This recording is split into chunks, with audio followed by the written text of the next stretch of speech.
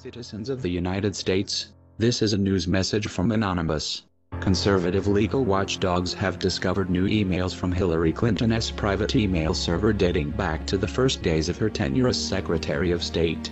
The previously undisclosed February 2009 emails between Clinton from her then Chief of Staff, Cheryl Mills, raised new questions about the scope of emails from Clinton's early days in office that were not handed over to the State Department for record-keeping and may have been lost entirely. Clinton's presidential campaign has previously claimed that the former top diplomat did not use her personal ClintonEmail.com account before March 2009, weeks after she was sworn in as Secretary of State.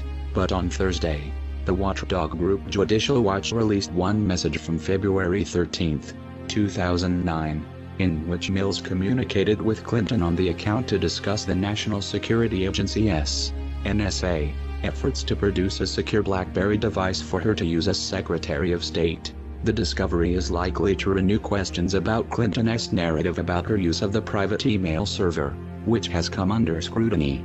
Last year, news organizations reported that Obama administration officials had discovered an email chain between Clinton and retired General David Patriots that began before Clinton entered office and continued through to February 1.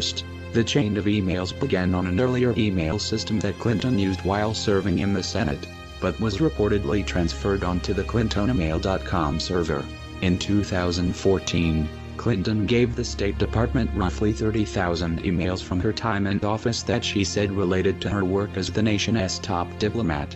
Another roughly 30,000 emails, which Clinton said contained personal information such as her daughter's wedding plans and yoga routines, were deleted. However, critics have questioned her decision to unilaterally delete the allegedly private emails without getting official input to determine which messages were personal and which were work-related. Tom Fitton, the head of Judicial Watch, has said that he expects all of the emails to eventually come to light. The State Department's publicly released stash of Clinton emails begins on March 18, 2009. The new emails discovered by Judicial Watch are not contained in the State Department's files. A State Department official said on Thursday that Clinton has previously acknowledged that she emailed with department officials before March 18, 2009. The date of the first email in the collection that former Secretary Clinton provided to the department in December 2014.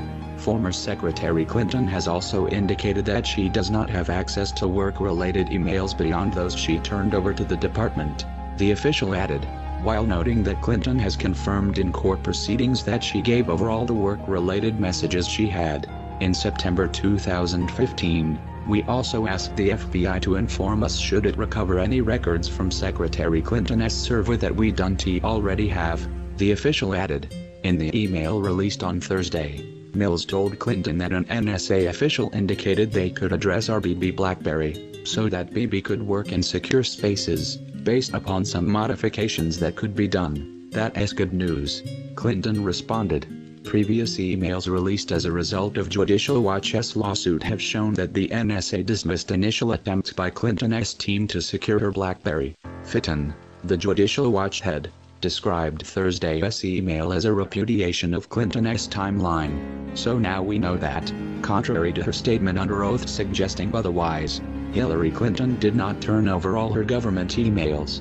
He said in a statement, "We also know why Hillary Clinton falsely suggests she didn't use ClintonEmail.com account prior to March 18, 2009, because she didn't want Americans to know about her February 13, 2009, email that shows that she knew her BlackBerry and email use was not secure."